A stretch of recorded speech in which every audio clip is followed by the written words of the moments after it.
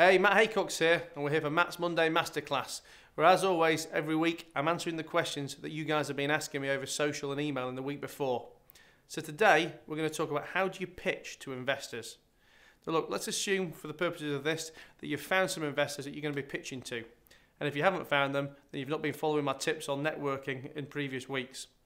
Now, once you've got your investors, and you've sat down in front of them, you've got to be 150% prepared.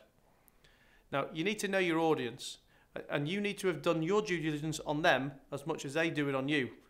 Who are they? Have they invested in similar kinds of businesses like this before? What's their area of interest? What are their areas of expertise?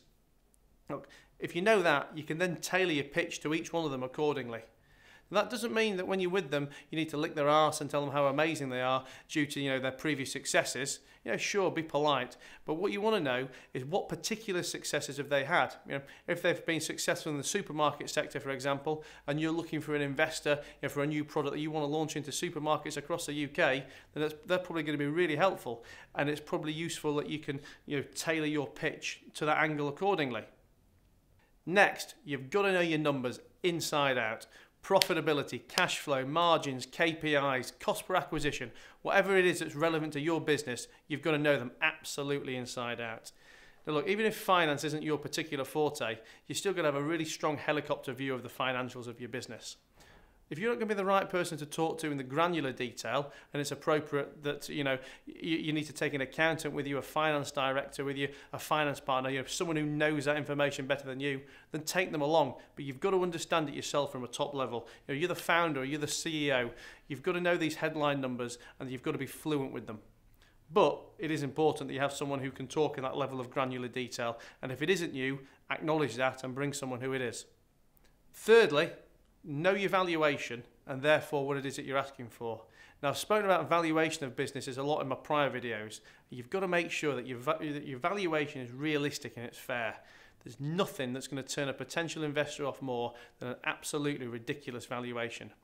Now look, that's not to say there's not going to be a bit of negotiation, but let's just say for argument's sake, if your business is genuinely worth 2 million quid and you want to set a valuation of 2.5 million quid, to maybe have 10 or 15% negotiating space, then go for it by all means. But don't set it at 15 million because no one's going to be impressed. It's just going to completely kill your credibility with the rest of your numbers.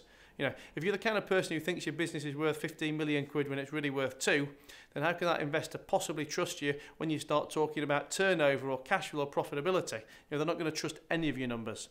If there's no credibility in these key facts, then there's going to be no credibility in your numbers as a whole. Now, when it comes to your business plan or to your kind of pitching conversation with the investor, look, nobody wants war and peace.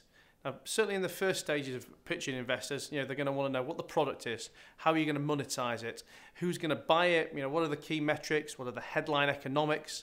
Look, if you can get past them with all of this, then probably for meeting number 2, meeting number 3, it's going to get a lot more granular. But don't meet someone on the first day and bore the living daylights out of them. Now, what's really important is to be adaptable, to be flexible. Don't be arrogant about this. Bear in mind that these people that you're meeting, they're certainly going to have more money than you, and they're probably going to have a lot more knowledge of your sector than you. Now, if they haven't, then maybe you're picking the wrong investors because, as I've spoken about in earlier things, it's important to pick people not just for the money, but for what other things that they can bring to the table.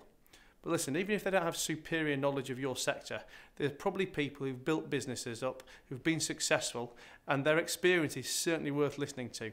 So don't be wedded exactly to your plan. So look, I'm not saying be a people pleaser for the sake of it and change your plans on a wholesale basis every time an investor wants to kind of throw their 2 pennyworth in. But certainly be open to change and be open to people's opinions, especially these opinions from people who might be able to add value for you. Then you just need to get on with it. Pitching to investors is like any other part of sales within your business. You've got to make sure you've got enough prospects at the top of the funnel, and obviously prospects in this instance is investors.